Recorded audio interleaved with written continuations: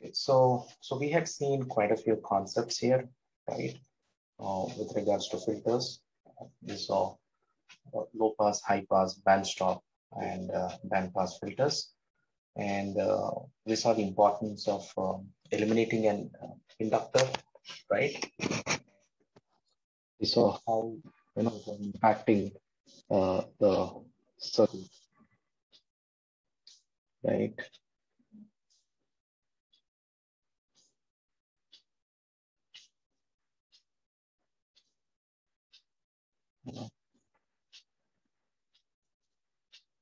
Yeah.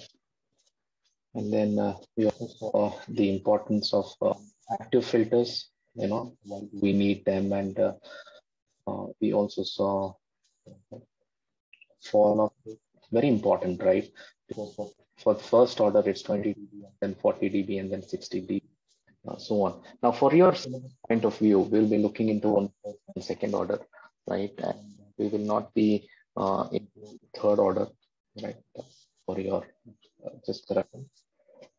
Okay. These are the advantages and the categories, right? And these are basics of the filters and what constitutes them, right? And we solved quite a few problems based on these filters. We also saw Salem key filter, right? Sometimes to confuse you, the examiner could ask, what is meant by the second order low pass active filter. So usually second order filters are called Salem key filter. Okay, either it can be low pass or the high pass. High pass is also called Salem key, right? So do not get confused, right? Okay, so we had solved the problem till here, isn't it? We had got about 5.77 kilohertz, right? Okay. So today, we'll be into band pass filters and band stop filters. So as the name suggests, right, band pass is nothing but it allows a certain band to be passed, right? So here you can see initially it is cut off, and here also it's cut off, but only the middle portion is actually transferred, right? So you can imagine that this is a combination of both low pass and high pass filters. Okay, low pass and high pass filters. Now, do we need that kind of thing? Will be my next question. So I will say, yes, we do need, because sometimes, we need to just pass a section, right?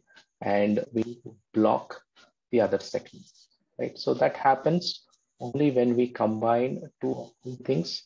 And usually, we don't get performance with the single circuit. So we try to create a kind of hybrid circuit, right? So this is a multi-band pass filter that you can see here. Okay, and you can see that the combination of low pass and high pass filter. Okay, so a band pass filter can be constructed simply by connecting low pass and high pass filter cascade, as we have seen here, right? So we can use that kind of scenario. Okay, so it will actually give us, just a moment.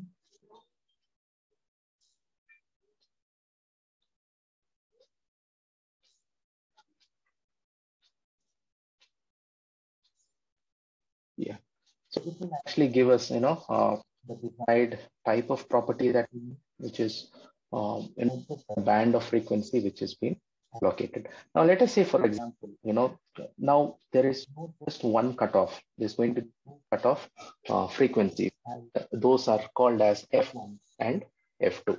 Okay, so let us assume that F1, okay, we have about 10 kilohertz and F2 is about 100 kilohertz, right? So two types of cutoff frequencies here, right? So this being the lower cutoff frequency and this being the higher cutoff frequency.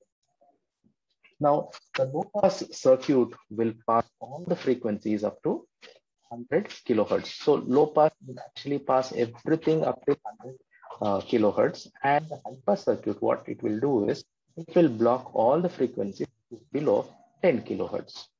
So we are kind of combining both low pass and high pass filter, and we are getting a combination. We get a desired region. Okay, so this in green becomes a region of interest.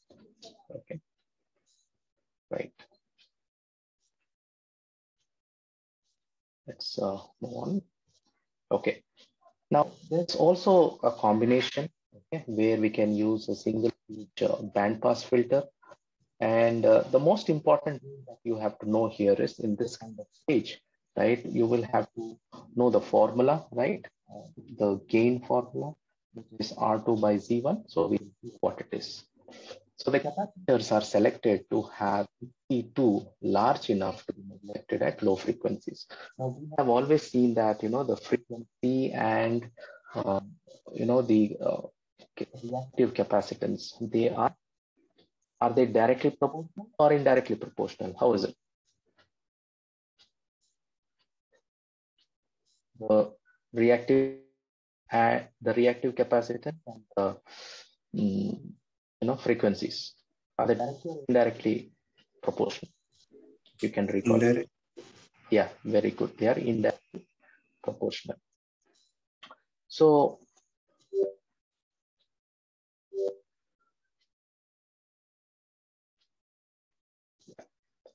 okay, so we'll be just looking into it. So since XC2 is large enough, so to be neglected at low frequencies. So we cannot neglect this XC2 because nothing but the capacitive inductance, capacitive reactance, right? And XC1 is selected small enough. So this we have two capacitors here, C1 and C2. So that is what it's referring to. So XC1 is made small and it can be neglected at high frequencies. So you can see that, at higher frequencies, XC1 is small and at lower frequencies, C2 is large. So you can see the disproportionate things between XC and the frequencies. Meaning, if one is high, the other is low, so they're indirectly proportional. Right? Okay. Now, at low frequency, okay, we will see a few factors. XC2 is selected large, neglected at low frequencies. So it's obvious at low frequency, I'm going to have XC2 to be large. And then the gain of this is going to be R2 by Z1. What is this Z1? We come to this figure here, okay, where I am putting, okay, I am combining R1 and Z1, okay, the reactive capacitance, and I'm just terming it as Z1, right? So the feedback, as we all know, right, the feedback resistor is very much important here, right? So it becomes R2 divided by Z1. Now Z1 is a combination of R1 and XC1. So please note down the formula, right? This is important. So, you could be asked problems with regards to this formula. So at signal frequencies in the pass band of the circuit, XC1 becomes very small one. So when it's in the pass band signal, okay, when it's in the pass band region, okay, meaning to say actually, passing the information, passing the signal from one point to another, right? XC1 becomes very small, R1. Okay, then in that case, when XC1 is too small, right? So what we do, we take in AV as R2 by R1. So we don't consider this Z1, but then we just take R2 and R1.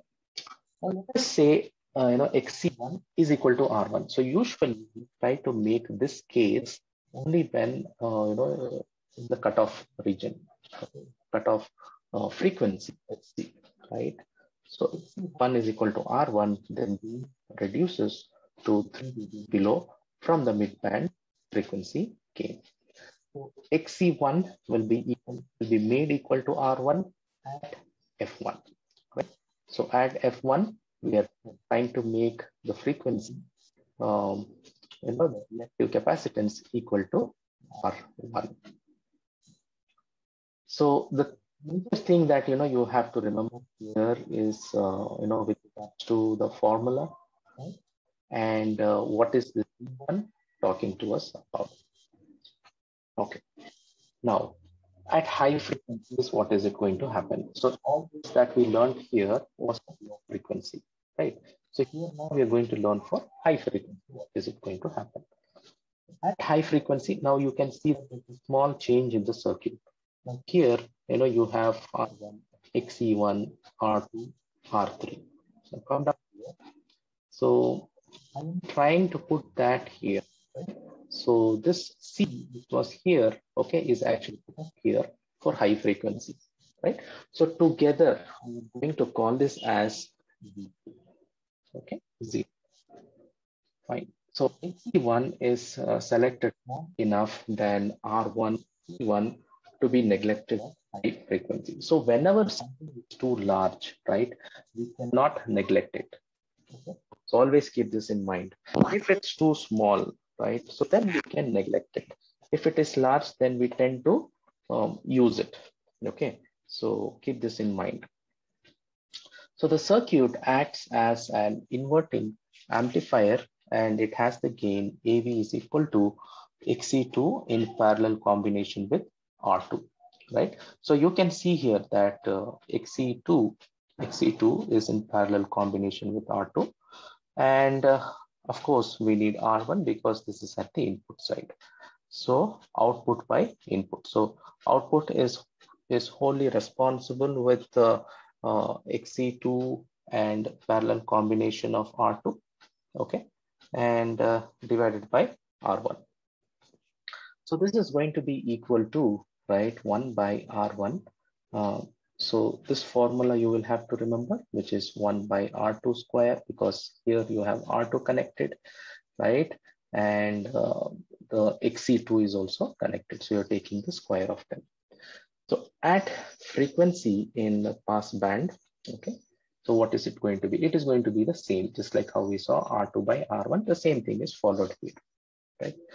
Now, when XC2 is made equal to R2, okay, so usually at 3 dB, right? So we try to make them as equal as possible.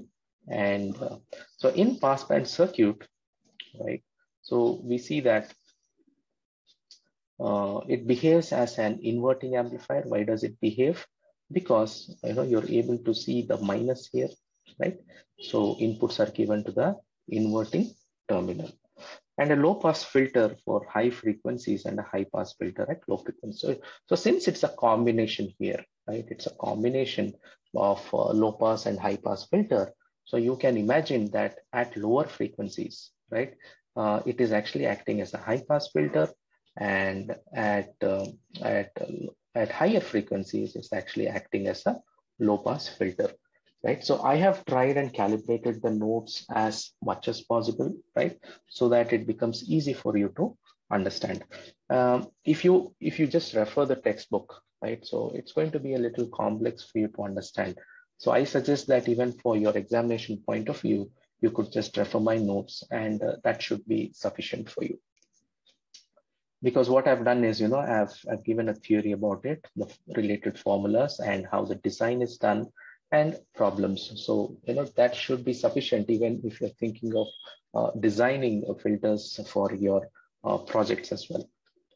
Okay, so what are the design steps here? We're going to have C2, which is much larger than the stray capacitance.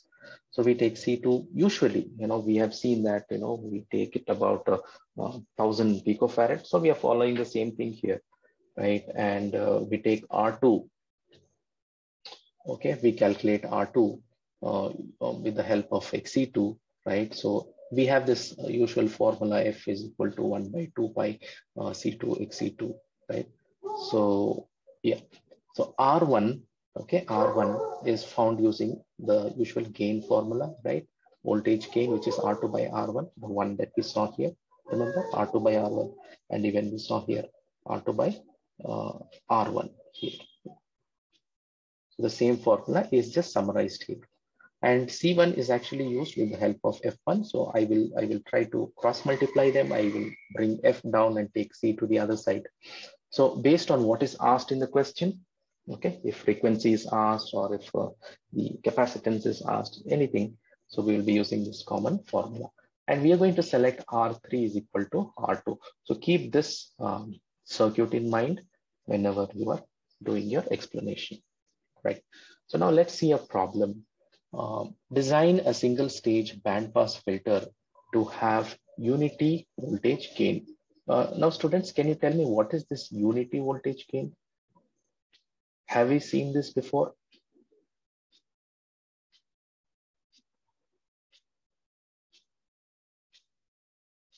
What is this unity voltage gain? Have you come across it?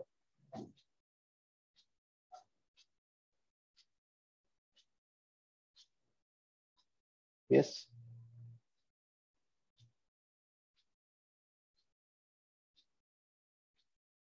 Okay. So this is actually referring to, voltages and output voltages and input voltages being one. One means being equal, right? So when the numerator and denominator comes in, it becomes unity. Fine. So we need to design a filter, okay, where the range is from 300 hertz to 30 kilohertz. So the lower frequency will actually be F1 and the higher frequency is going to be F2. So two types of frequencies. So F1, I will take it as 300 and F2 as 30 kilo. So I'm going to take C2 as 1000 picofarads, right? And I'm going to substitute the values here, 1 divided by 2 pi FC. So 2 pi F, I'm going to use the highest frequency here, F2 and C2, right? So we have already considered C2 to be 1000. So that comes out to be about 5.3 kilo ohms. So we don't have that value. So we will take 5.6 as the standard. Okay. Right. Now, for AV is equal to 1, why are we taking this? Because it's a unity gain. So AV is equal to 1 and R1, R2, we are taking the same value. Remember, not the calculated value, but we are going to take the practical value that I'm going to use. Okay, so XC1 is equal to R1 at F1. Remember, we are trying to equate this with the cutoff frequency, right? So as I mentioned previously, F and C, I try to swap them around. So C1 is equal to 1 by 2 pi F1 R1. So 2 pi, my frequency, okay, here is going to be 300, right? I'm going to use the F1 here, and here I've used F2, 2 pi R1. So that is going to give me approximately about 0.1 microfarad. So 0.005 microfarad is increased here, right? So that actually doesn't make any problem. So that's fine. So we are going to take R3 and R2, the equal value, so which is 5.6. So in this way, if we can find out R2, C1, and R3, so that gives us the design here. Right? So you can, at the end of your problem, once you finish solving your problem, right, you have to draw the circuit and you can mention these values here. For example, R2 is 5.3. So you put that value here, 5.3, right? So that actually completes your problem in a proper way. Okay. Fine. Now, talking about the bandwidth, right? So if you can see, with respect to bandwidth, there is wide band and there is narrow band, right? So wide band, as you can see the waveform, right? It has huge range of frequencies, right? It can accommodate huge range of frequencies. But then with narrow band, you can see that, it's just starting and then it's going to the peak, right? And then it's coming down.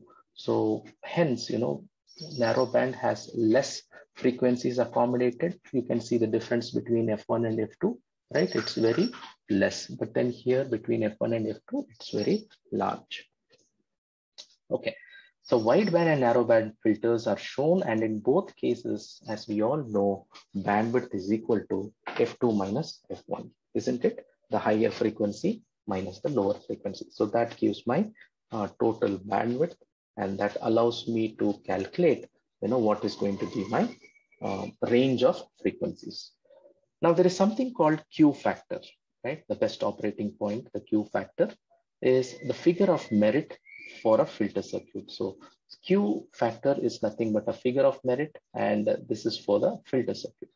So it defines the selectivity of the filter in passing center frequency F0 and rejecting other frequencies. So Q factor, if we have to put it in the formula, so it is F0 divided by BW. So BW is your bandwidth.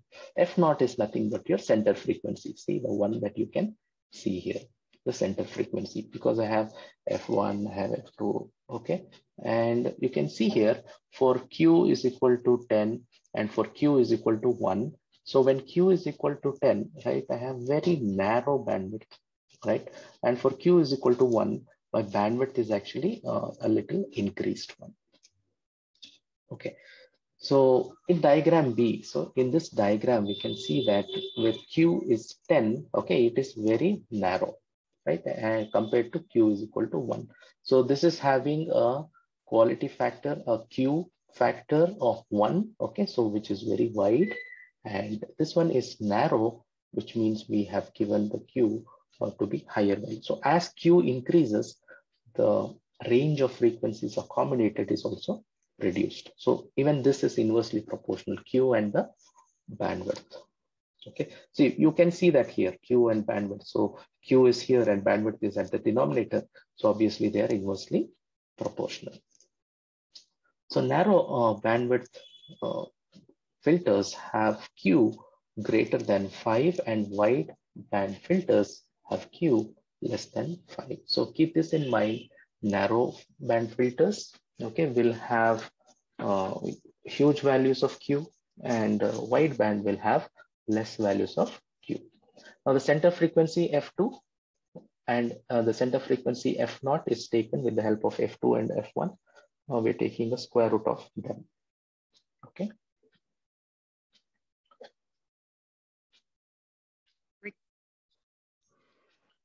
Right. So now let's look at an example. Okay. And we will try and utilize all these formulas that we have seen here, and we'll try and design them. Okay. So calculate the Q factor for a wide bandwidth filter, which was designed, we had used this previously in our designs. So we will use this and the same circuit, right?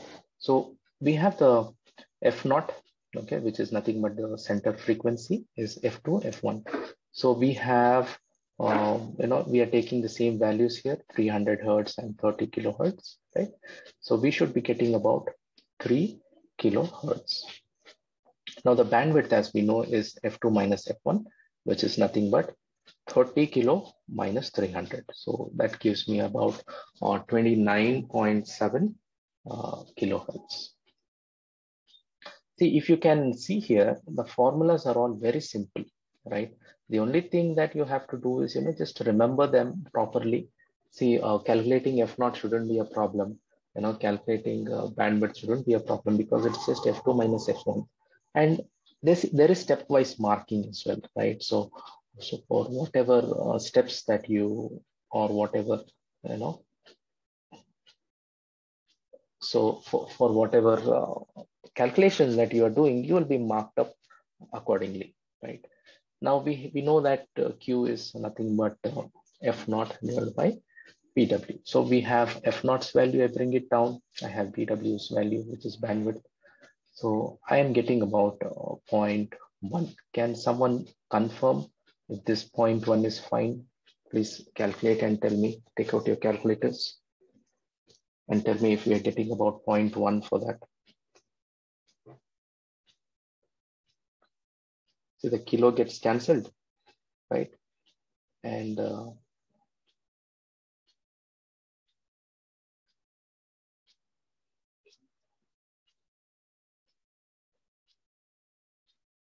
yes, sir, getting. Okay, that's good then. So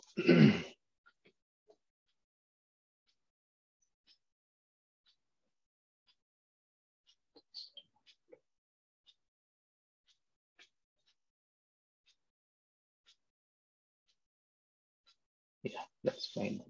So we will see another problem here, right? A single bandpass filter has the following components. So here now again, they have given us different components, right?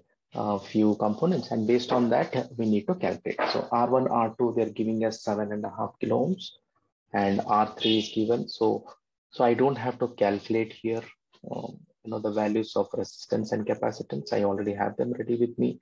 C1 is there, C2 is there, R1, R2. See, the most important thing here are resistors and capacitors. So R1, R2, C1, C2, and R3, right? So determine the circuit bandwidth, center frequency, and Q factor. So which means you're going to use the same formula, F naught, BW, and Q, right? So I will be using F1, okay? Now they have not told us what is F1, and they have not told us what is F2. So I need to use this formula 1 divided by 2 pi C1R1, right? So I substitute them. I bring 8,200 picofarads here, and then R1 is given as 7.5, right? So I should be getting about 2.58 kilohertz, and then F2 as 28.29. So once I have these F1 and F2, rest of the thing is like a piece of a cake, right? Because F2 minus F1 and F0 is F2, F1. So all are dependent on frequency 2 and frequency 1. So center frequency can be easily done, bandwidth can be easily done. And the quality factor is of course dependent on F0 and BW. So I'm getting, when I minus them, I'm getting about 27, 25.7, and F0 is about 8.5, and the bandwidth is about 0.33. Can someone confirm if this is fine? 8.5 K divided by 25.7 KK gets cancelled per kilo. So it's just 8.5 divided by 25.7.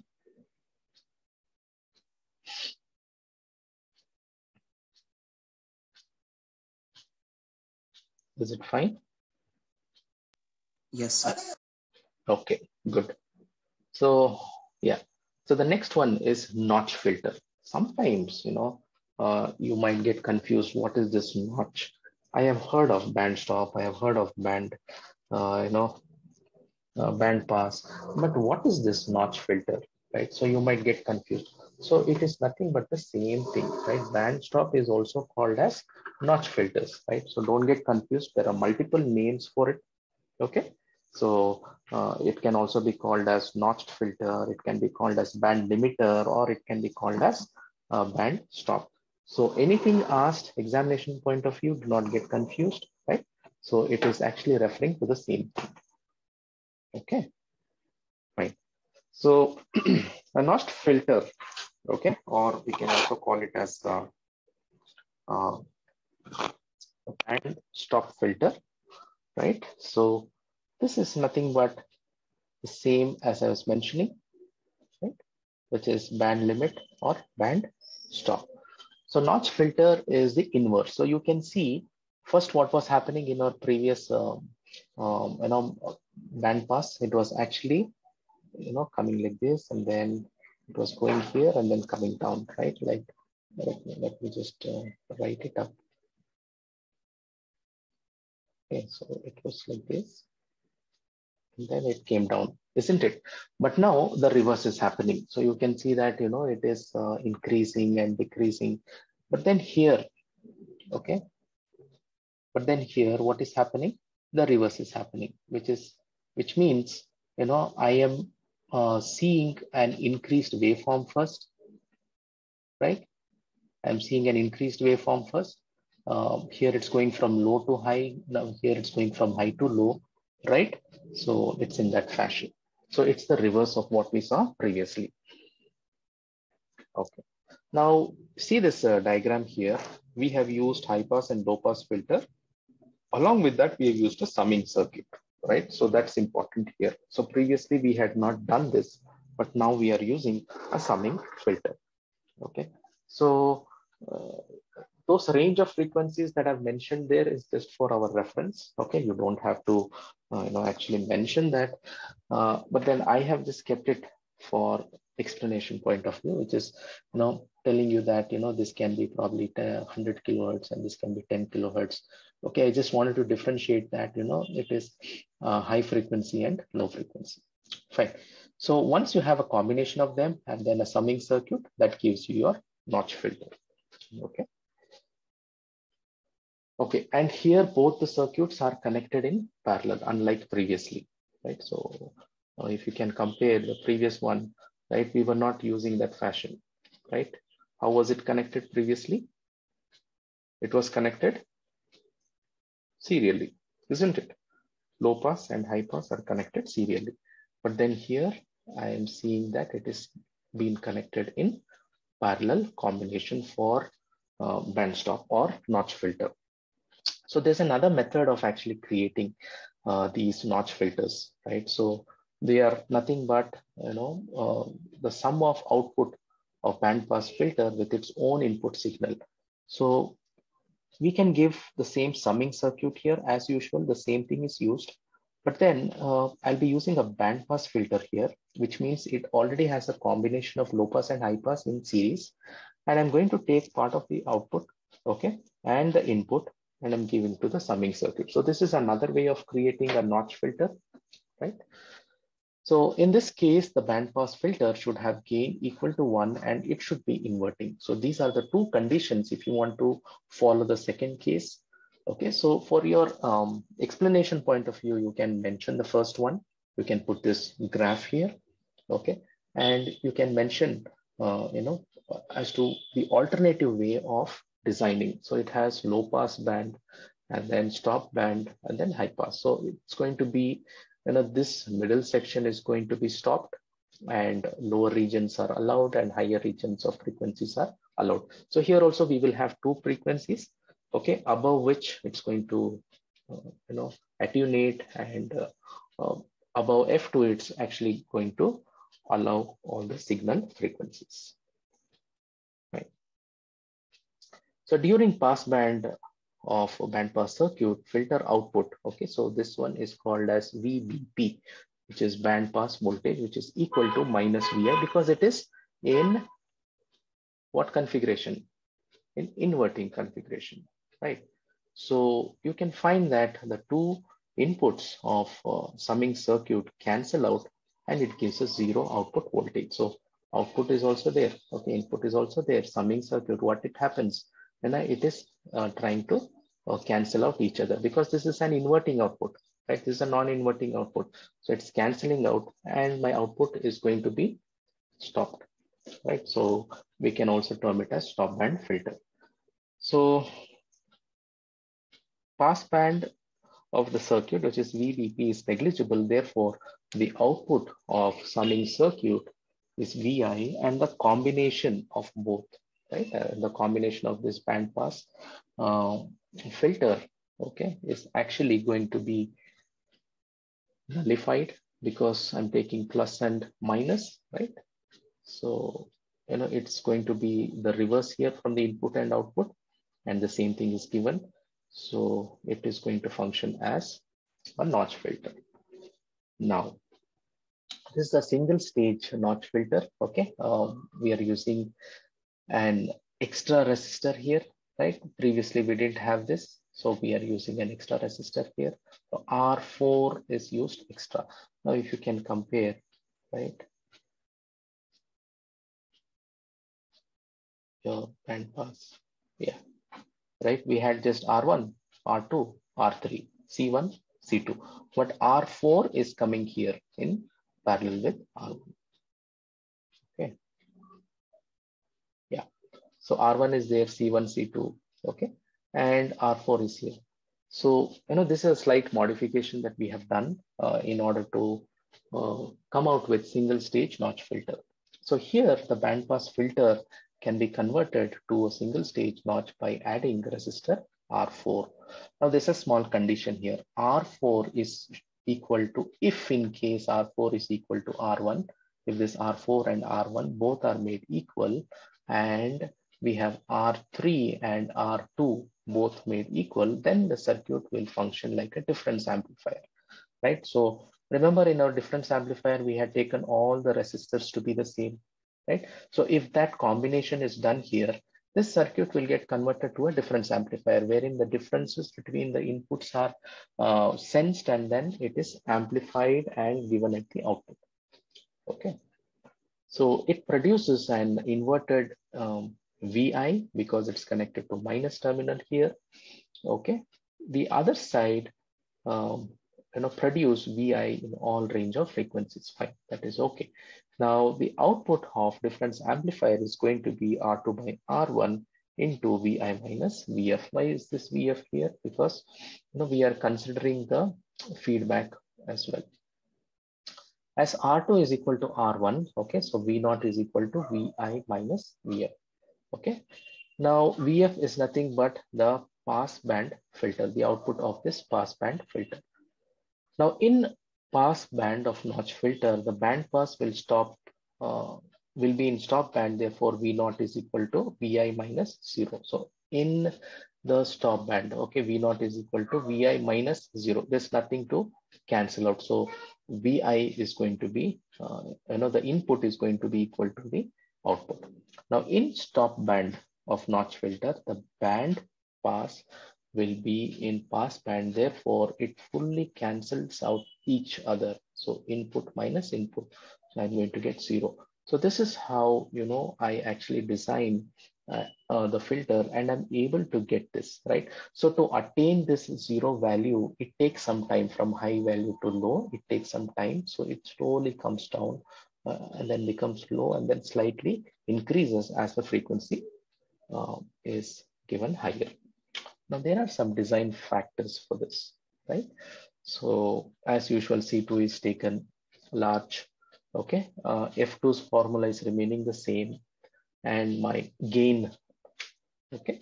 My voltage gain is also the same, R2 by R1, okay? And since it's a unity gain, if I take this R2, R1 same, so it's going to be a unity gain. Then C1 and F1, of course, is going to be the same formula here as in the design step 2. And I'm going to use this R3 is equal to R2 and R4 is equal to R1. So which means it functions as a difference amplifier, right? Okay.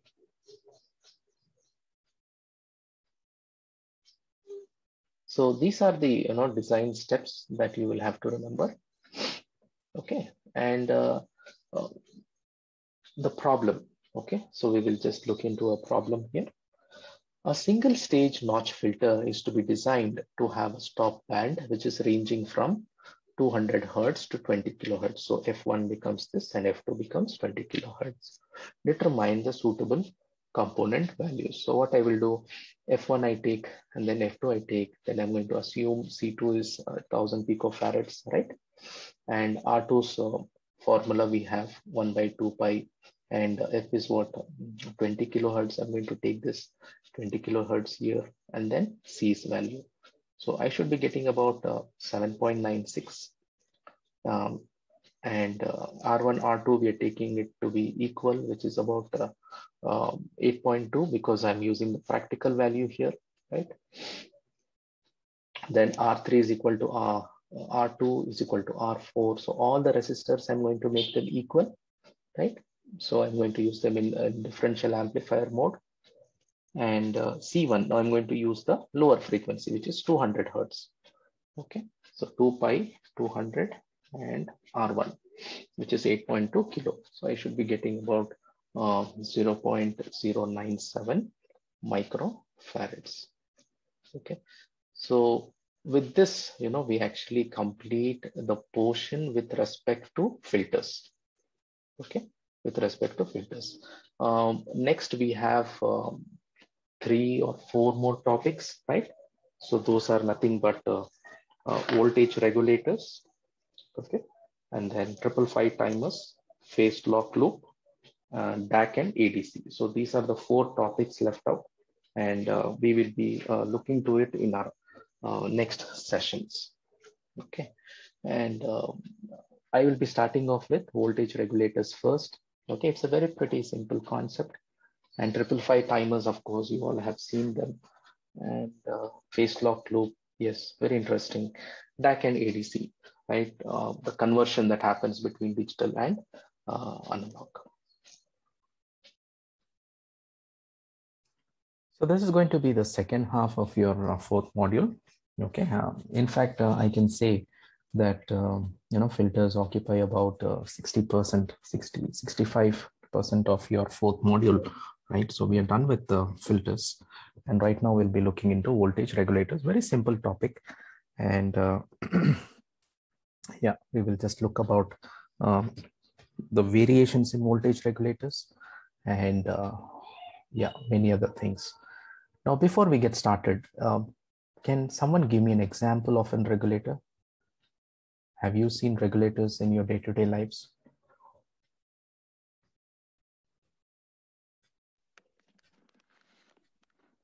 Yes, sir. We've seen Yeah, can you give me an example?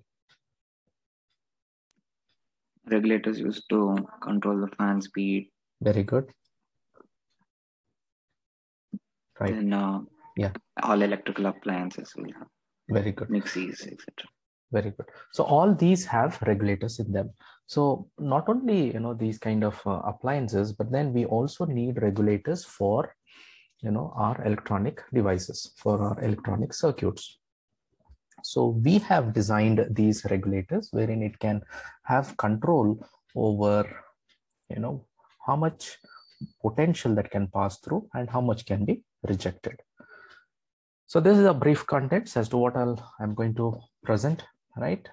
It's going to be about the introduction and regulators using op-amp, then IC voltage regulators brought out in the form of IC, integrated circuit.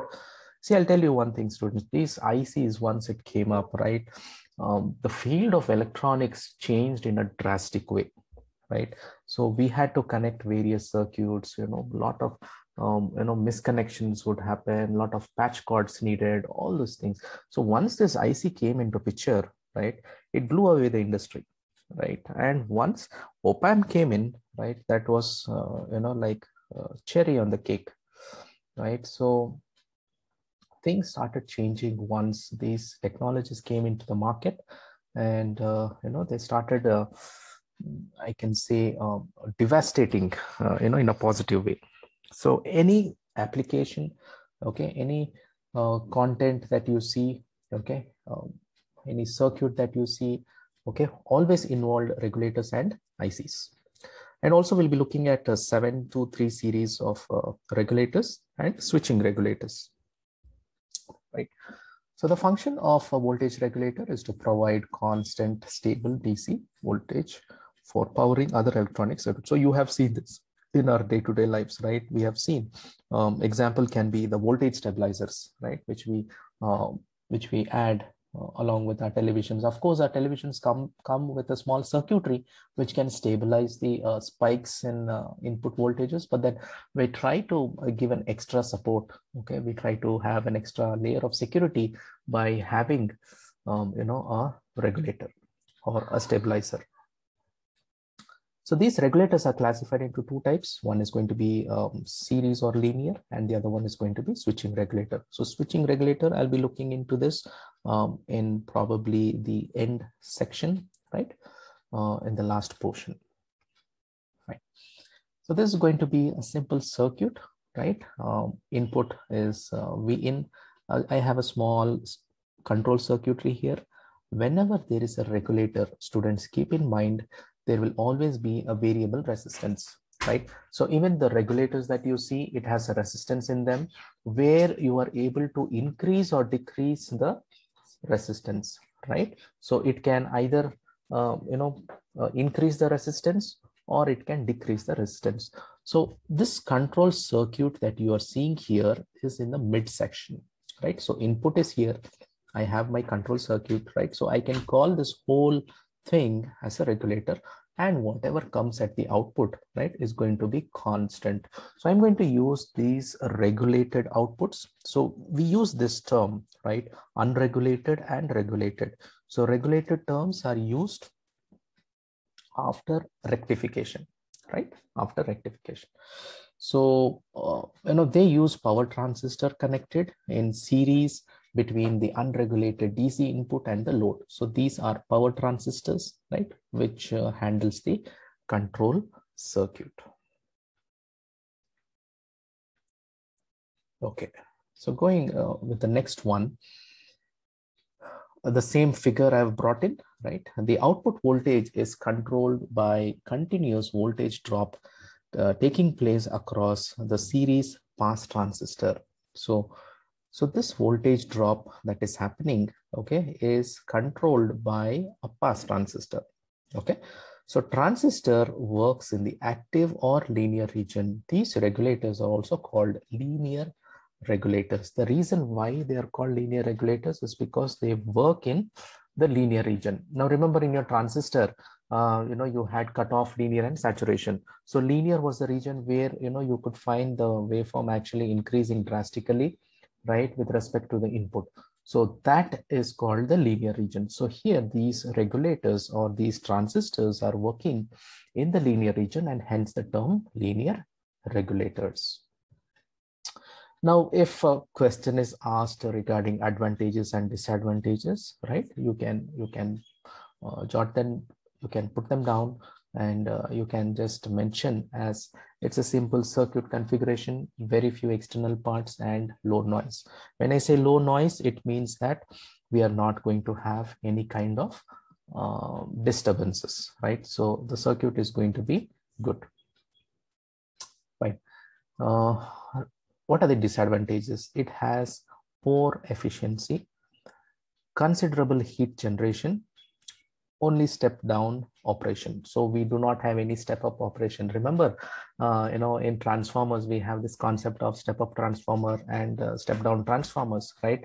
So in these regulators, we don't have anything as such, right? We have a concept called step down. So in step down, we are looking at reducing the potential differences, whereby these electronic devices can have less potentials given to them, right? So of course, I cannot treat that as a disadvantage, but then I can probably tell it as a kind of property, okay, that is actually with these low powered devices, right? So we have an input. So this is very unregulated, or I can say raw input. And then, I have the control element here, which is sitting in between, consisting of transistors and variable resistance that you can see here. And my output is going to be as smooth as possible, which is going to be as good as a DC line. Okay. Now, you can, towards the right-hand side, I've just put up some waveforms, right, where you can see there's a switching operation happening, the pulses. Now, can you all recall the DC motor and stepper motor experiments that you have been doing, with regards to HDL labs, right? So that is also based on this pulse width operation. Okay. In other terms, we can also term it as pulse width modulation. So as the on and off periods change, okay, so as the on period is changed and the off period. So for example, here the off period is higher compared to the on. So if I can increase the on and reduce the off, right? So that's when I am actually giving more potential. So if more potential is given, it means the speed is increased with regards to a motor, okay, or with regards to a bulb, then yeah, the intensity, the light intensity increases. These days you have this programmable bulbs. Have you all seen them? Right, where you can increase and decrease the brightness, you can change the level of colors, right? Have you seen all of these, students? Yes, no? No? Yes, sir. Yeah. We've seen. So all that is possible only because of these pulse width modulation. So I'm able to give a higher pulse and a lower pulse, because of which the potentials are increased or decreased, and accordingly the intensity or the luminescence, okay, that is going to vary.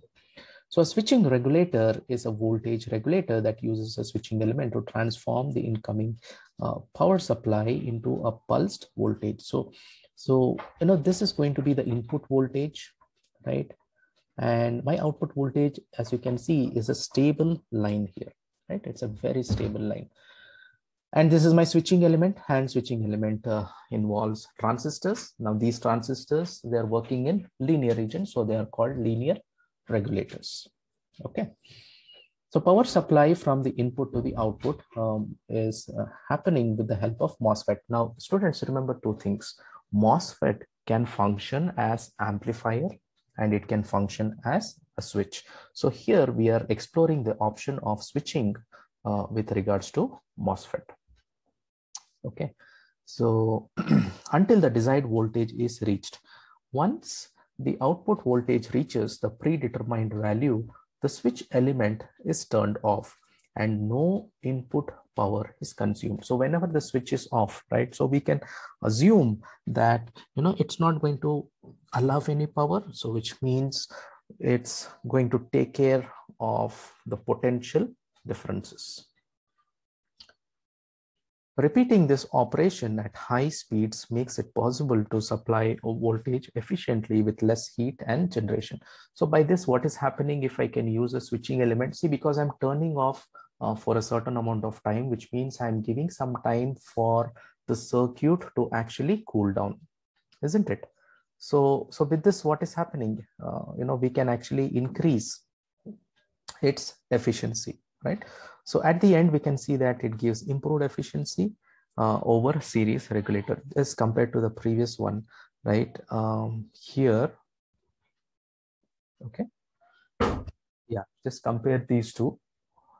You find that you have just the input voltage, right? Control element and the load. So this is just a series regulator. But then when we use, you know, switching operation here, that's when things start changing, right? So this becomes more efficient.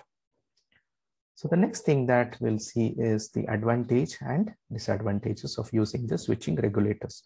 So questions can be asked, right, with regards to the usual series regulators or switching regulators. So keep in mind, when we use switching, it means that we are using a MOSFET, and that is used in the form of a switch. So the advantages, high efficiency, low heat, okay? So I can boost, or, you know, I can probably reduce the potentials to whichever levels needed, okay? So this was not possible with our normal regulator, which is series regulators. But then with the help of transistor, I'm able to shoot up the values. More external parts required, fine.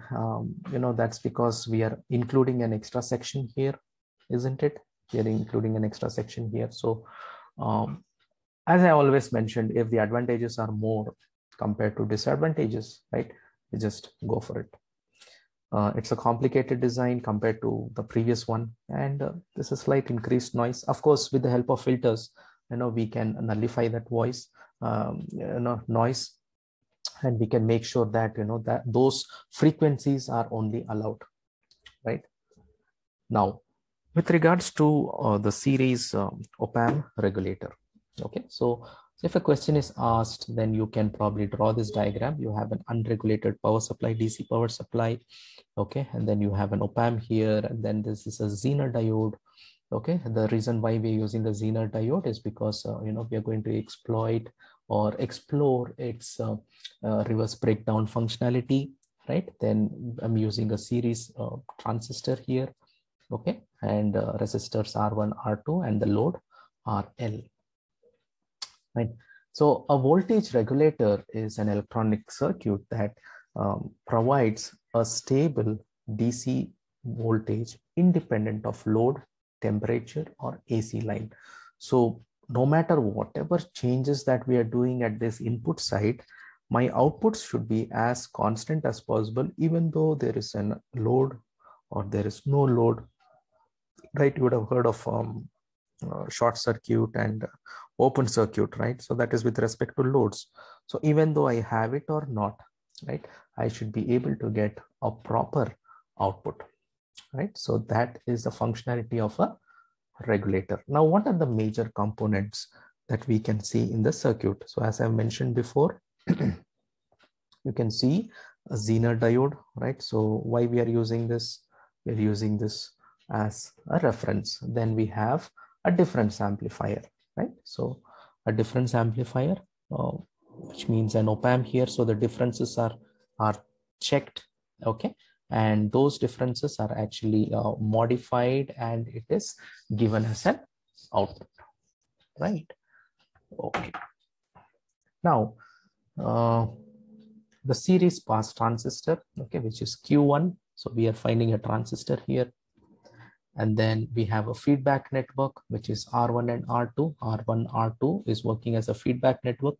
Why is it working as a feedback network? Because the output here via the transistor is connected, and then it is coming through the Zener diode and getting connected to the non-inverting terminal. So which means, you know, we are kind of having a feedback network here, okay, and that is with the help of R1 and R2.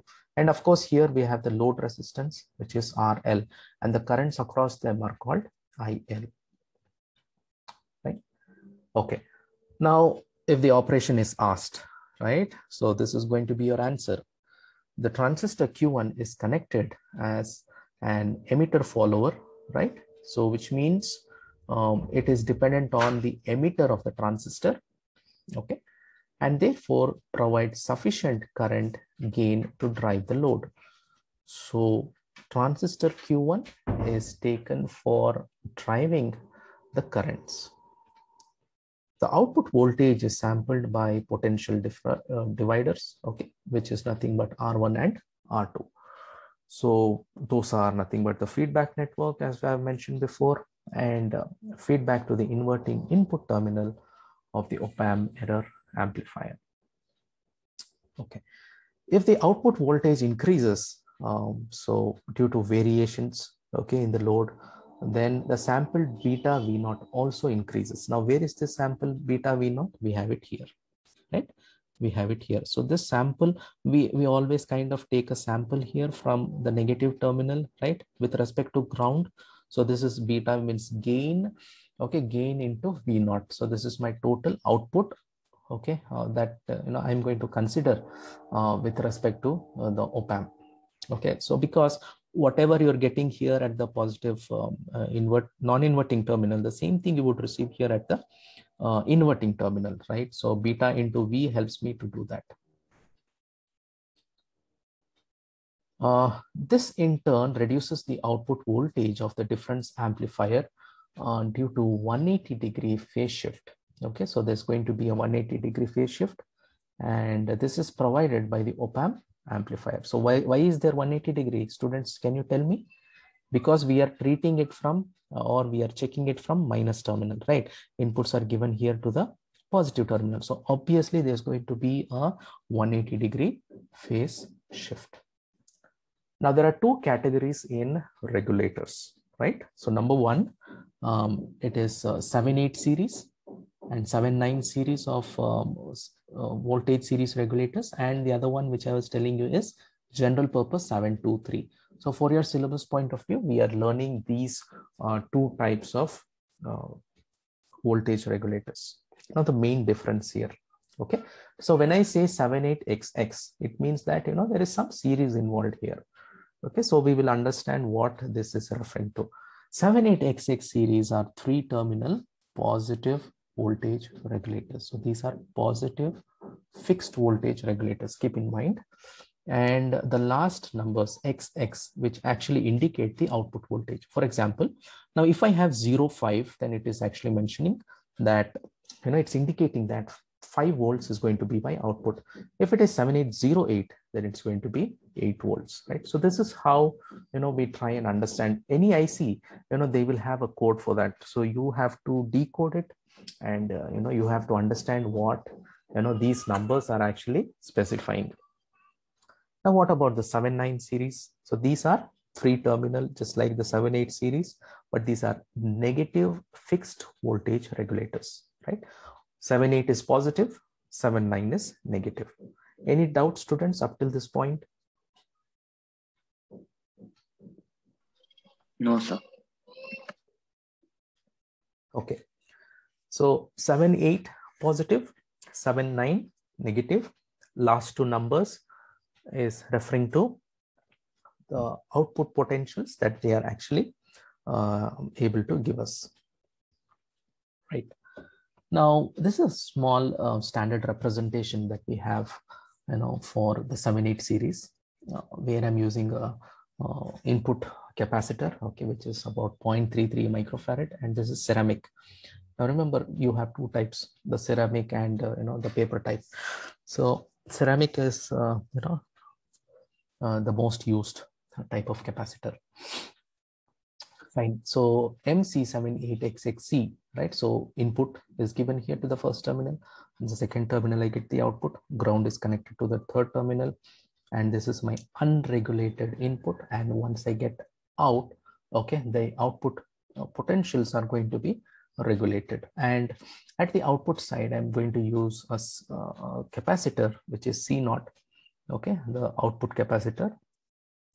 Fine. So this is a standard representation of regulator. So capacitors are connected in between input terminal and ground to cancel the inductive effect. Now, what is this inductive effect? The inductive reactance, right? Remember, we were learning about it in filters, right? So if we have to cancel it, it actually helps out in better operation of the circuit and long distribution LEDs. So since we have huge wires here, okay, connecting wires, so this capacitors will actually nullify them. So output capacitance improves the transient response. So transient response is input across output. So if I have this capacitor, right, so it will help in charging and discharging. So if that thing happens, then there's no way that I will be losing the signals, right? Okay, so capacitors, they actually play a very important role in getting these signals not losing out. Okay.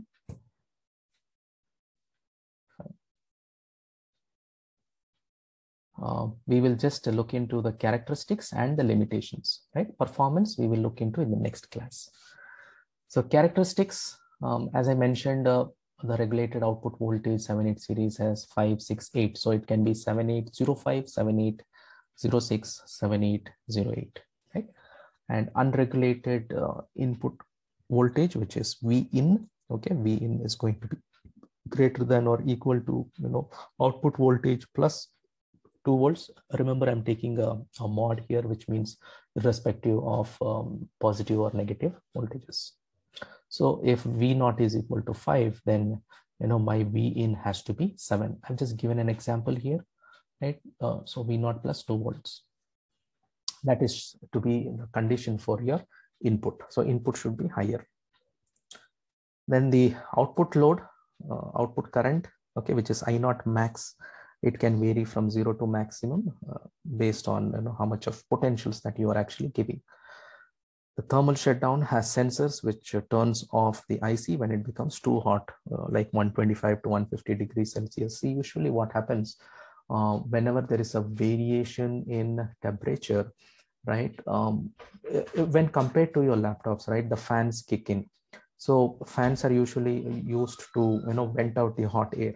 But in cases of IC also, this can happen when the temperatures increase. So if the temperatures have increased, the sensors should be calibrated in such a way that if I'm reaching this point, then I am nullifying it.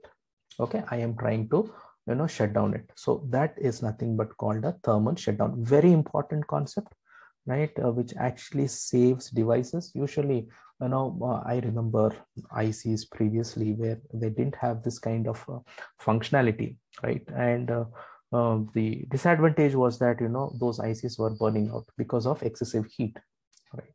So that is actually controlled here with the help of thermal shutdown. Okay, so what are the limitations? No short circuit operation, and output voltage is going to be fixed. So whatever is my output voltage, so that is going to be fixed, and no short circuit protection. So that is one thing. Short circuit is something where I think you would have seen in the fuses, right? In the MCB switches, wherein a small metallic wire will be connecting the positive and the negative terminal. Have you seen that, students? Yes, a fuse wire. Yeah. Yes. Yeah. So which is actually like a small hairline, hairline structure. So this circuit doesn't have short circuit protection, and the output voltage is fixed. So that's fine. Okay. But then it has a thermal control, right? So this is the property of MC78XXC series, right? So students, I think we will end here, and we'll probably continue in our upcoming session with regards to the performance, and we will see, how it can be used as a current source, boosters, and, quite a few important formulas, pertaining to voltage regulators.